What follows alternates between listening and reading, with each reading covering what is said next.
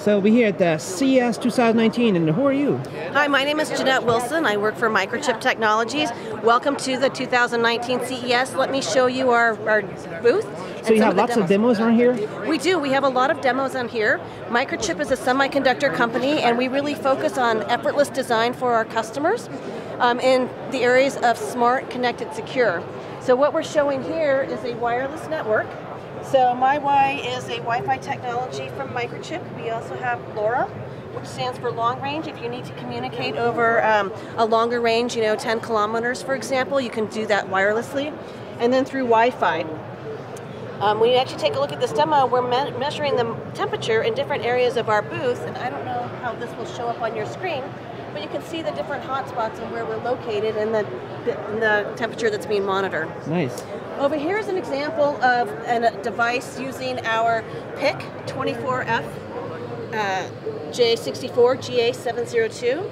Now what this is an end application. It's one of our customers' designs right here. This is a 16-bit microcontroller, and it's really being used to monitor the overall health of animals in the industry. So this will be very important for dairy cows when they're looking at the production of milk. You can think of it as a factory, and so this technology helps them to be able to maintain and monitor the health of the animal. Nice. Over here, I'm just going to hit these very quickly, but we have a lot of sensors in here that if you're looking for precision control in your industry factories or anything like that, we're able to very, very tightly monitor these. Just like a weight measuring system right here? Yeah, so it's got a scale on it right here, so you can see this. It's also going to do some different cycling here. And what we do is we do a lot of different designs too. You can see we have a lot of different Microchip devices here, and so we try to package them together very easily for our customers to be able to use these. What is this? This is a gigabit Ethernet network redundancy. Yeah. And what's nice about this is when you have a ring network, sometimes things go wrong in the factory, right? Maybe you lose control or things like that. Let's just say something happens and something gets broken. I can pull it out. And if you see over here, it recognized that it broke, and so it's going to now try to self-heal the ring using this ring technology. So kind of like meshing or rewriting. It's not a mesh, it's actually a ring technology that we're using for this. Yes. Nice. So very similar in terms of the Ethernet here. Yeah. Over here what we're showing is Amazon free RTOS. So a lot of our customers are very interested in how do you connect to a cloud. And as a semiconductor vendor, we are cloud agnostic, but we have a lot of examples. It looks like this one's being very interesting right now. So let me show you this one. Now this one is based upon a CEC 1702. This is an Arm M4 core with hardware cryptography in it. And with hardware cryptography in it, what it means is that when you're doing hardware algorithms, for example a SHA, to do it in software will take you about 186 microseconds, versus doing it in hardware is 33 microseconds, or a 5 times difference. When you start to do encryption and decryption of your data, you can start to see the scales. Because it's a general purpose microcontroller, there's a lot of things we can do, but a lot of our customers will use this to do secure flash updates and make sure that you've got updates that are good, and then secure boot.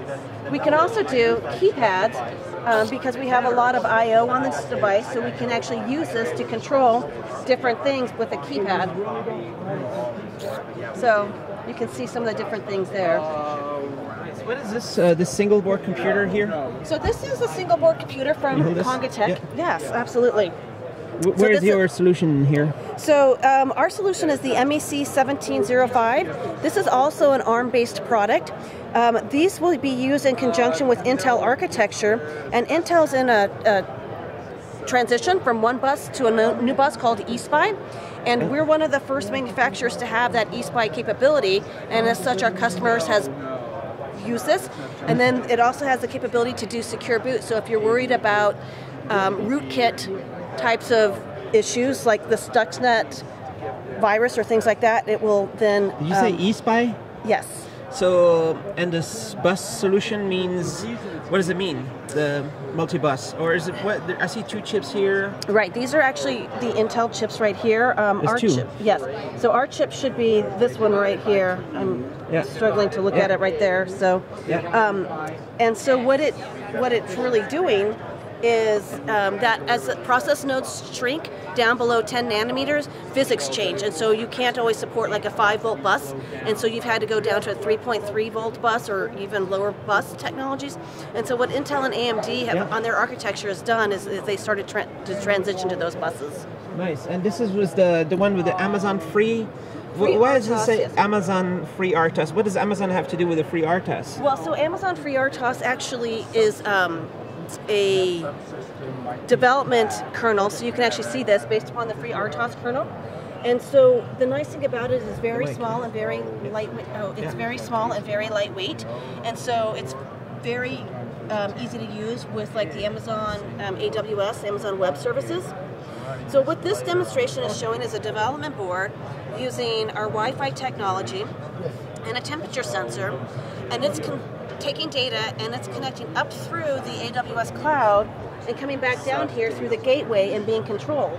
And so what's being shown there is controlling this, and you can actually monitor the different temperature, humidities, and things like that. So that's what we're doing, is tracking that. And these 2 devices are actually talking to each other. And you have chips in there. We have lots of chips on here. So this is a PIC32MC. We also have our wireless chips on here as well. We also have some other microchip components on here, so there's a significant amount of microchip content on here. Right. Over here we've got some very unique devices. These little devices here are the ECC 608 family of devices, which is fantastic for doing authentication. Yeah. And to really secure your system and who you're speaking with.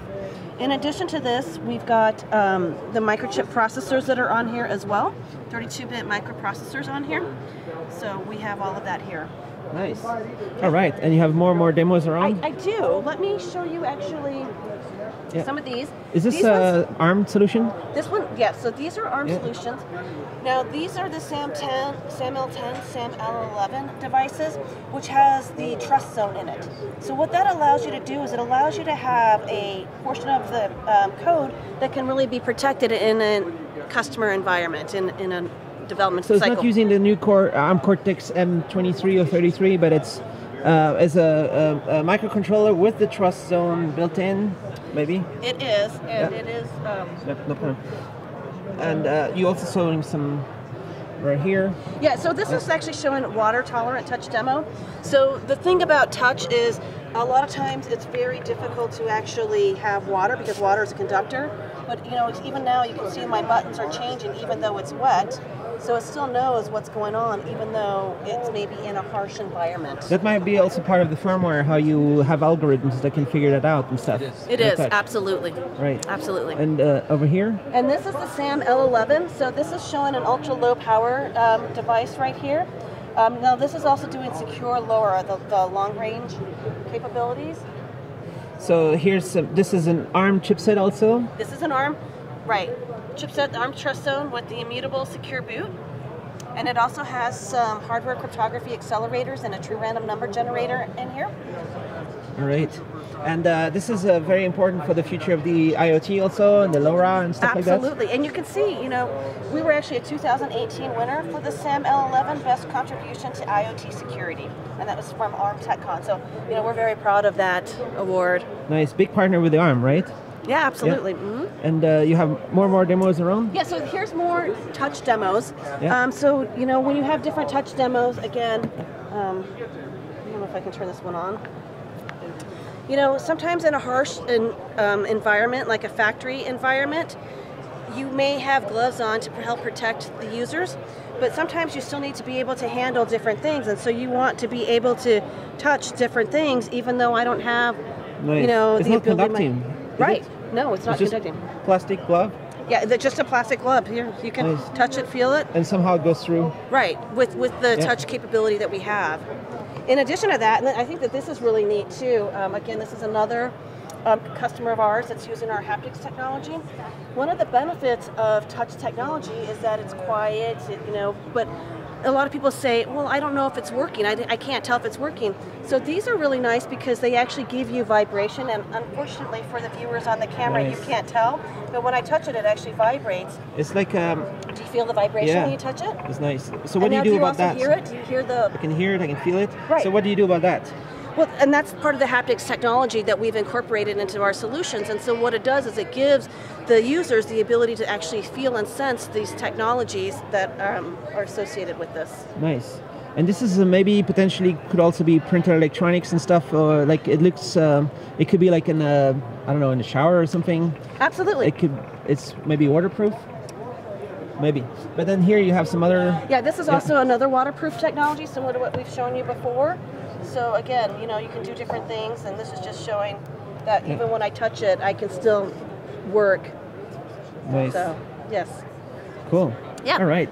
So maybe we can walk around a little bit more? And actually, I think that Brian will actually be sending you, and we're going to have a different person for you to show you our fascinating automotive solutions. Nice. Okay. So let's go there. Okay. Thanks a lot. Thank you. As soon as I'm done, I'll be able to. We go around here.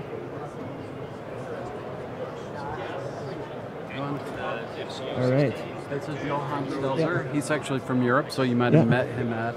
Hi. Hello, I'm Johan. Nice to meet you. So who are you? Johan, you said, yeah. So what are you going to show here?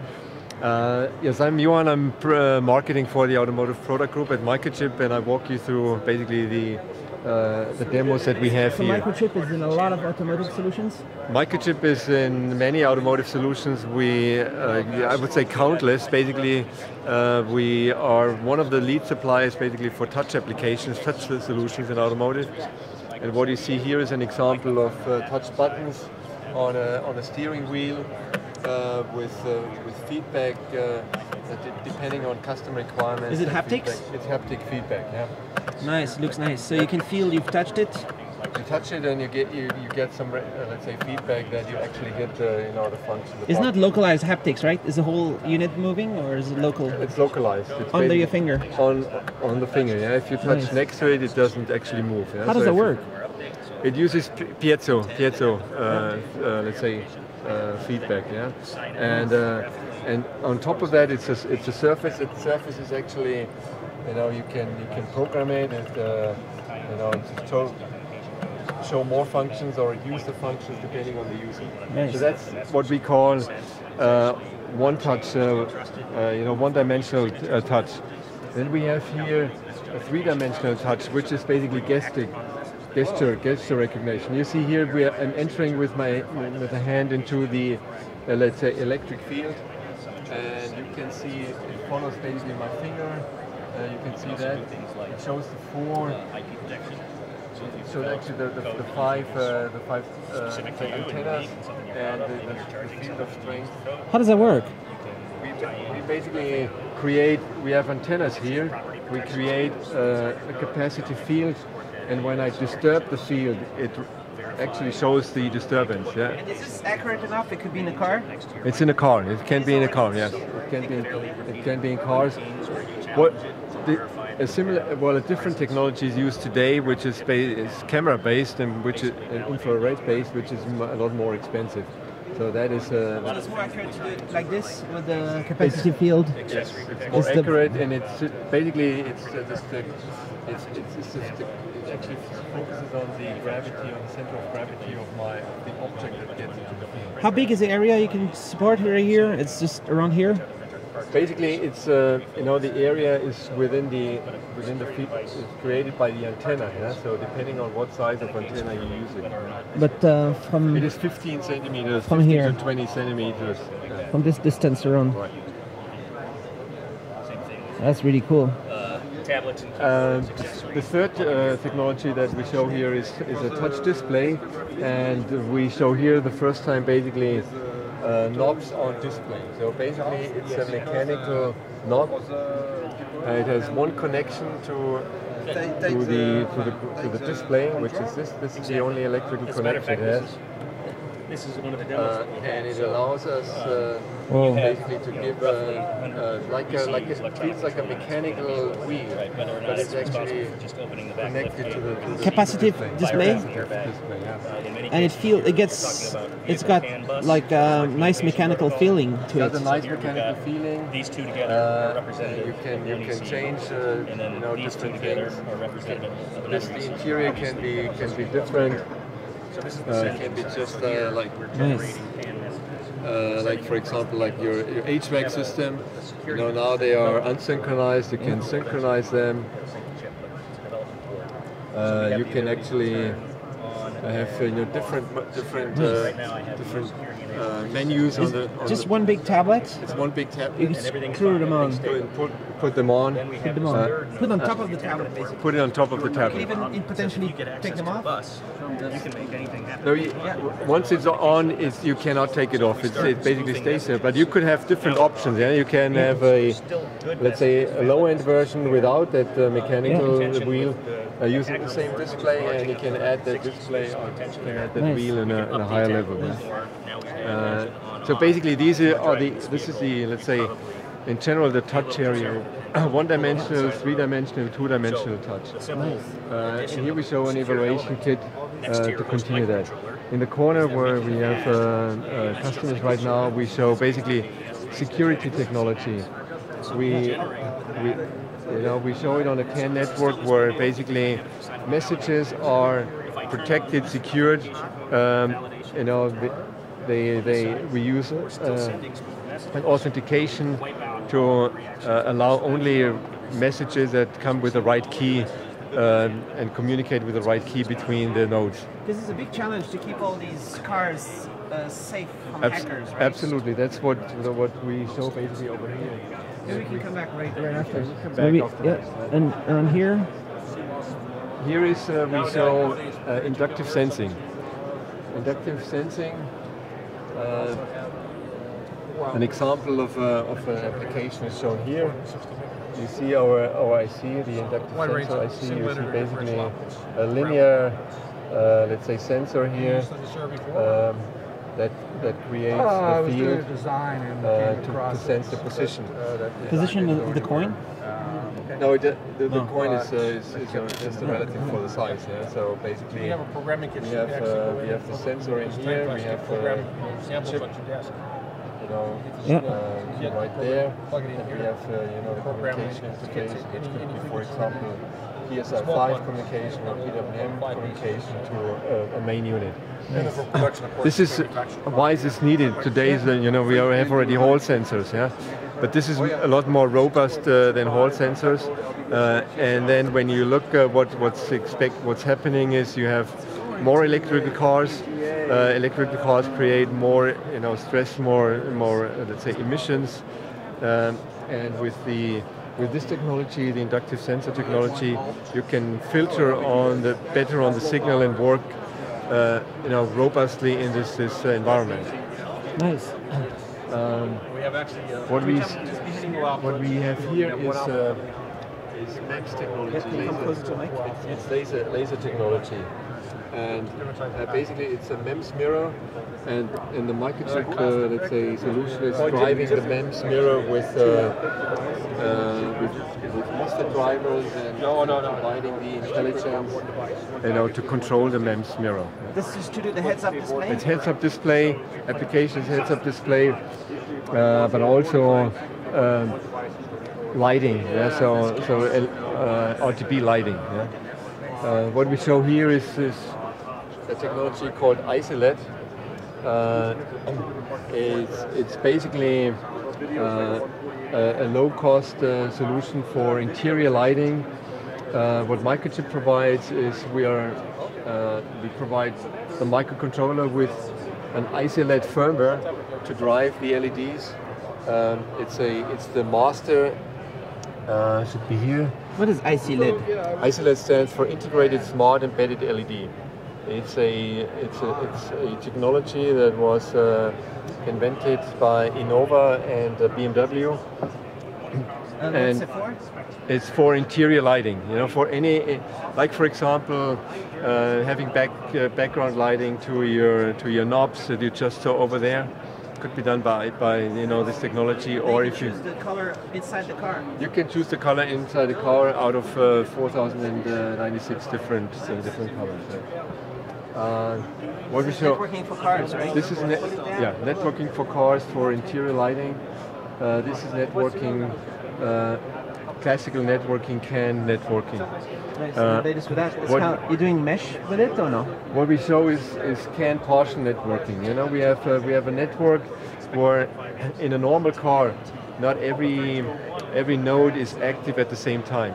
You know, some functions are dormant while you're driving, some functions are active. This technology that we're showing here is called CAN partial networking, and allows you to wake up nodes on demand when you need them. And what it does to the user is, let's say, reducing the power consumption of the overall vehicle.